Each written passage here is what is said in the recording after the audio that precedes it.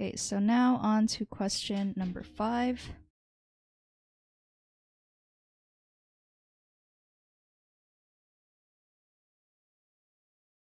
Which is to draw the Lewis structure of sulfuric acid with minimized formal charges, include lone pairs.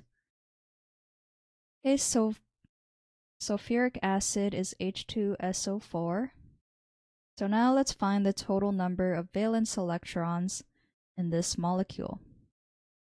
So for hydrogen, a hydrogen atom has 1 valence electron, and since we have 2 of them, we multiply this by 2. So sulfur contains 6 valence electrons, and oxygen also contains 6, but we have 4 oxygen atoms, so we multiply this by 4.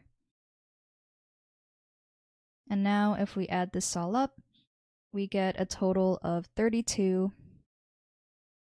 valence electrons. Okay, so now let's draw our Lewis structure, starting with the sulfur in the middle as our central atom. And now I'm just going to draw single bonds to all my oxygens. And I'm going to make two of my oxygens contain the hydrogen atoms. So now let's draw in all the lone pairs and see how many electrons I've drawn so far.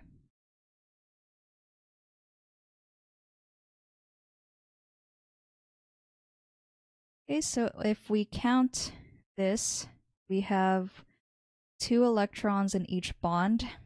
So we have 1, 2, 3, 4, 5, 6 bonds.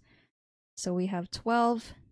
And then for all the lone pairs, we have another 12 for the 2 oxygens here. So we have 24, 25, 26, 27, 28, 29, 30, 31, 32. So we have 32, but notice that these 2 oxygen atoms would have a negative charge if this were the correct Lewis structure. But we know that H2SO4 is a neutral molecule. So instead of having a lone pair of electrons for these 2, I'm going to make them double bonded instead. So now we still have 32 electrons in total, but everything is now neutral. So we can double check this, especially with the sulfur. So let's calculate the formal charge just to double check. So formal charge is equal to the number of valence electrons minus the number of non-bonding electrons minus the number of bonding electrons divided by 2.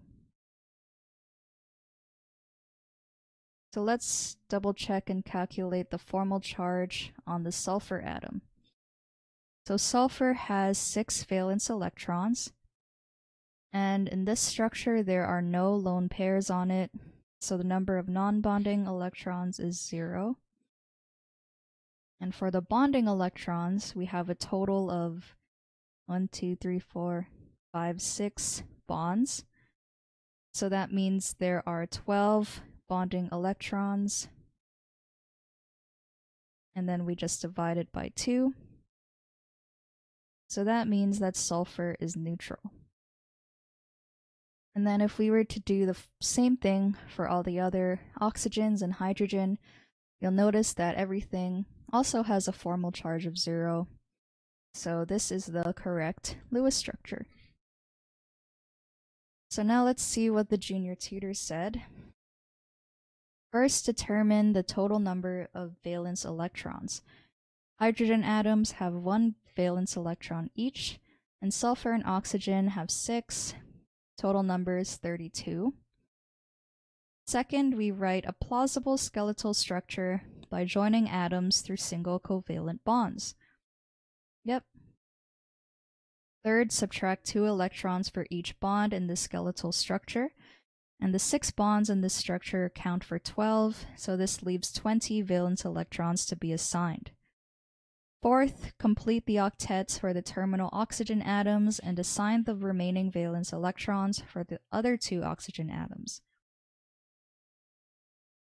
And now, since the sulfur atom does not have a complete octet yet, we form double bonds between the sulfur and terminal oxygen atoms to come up with the final Lewis structure. Okay, so this solution is correct.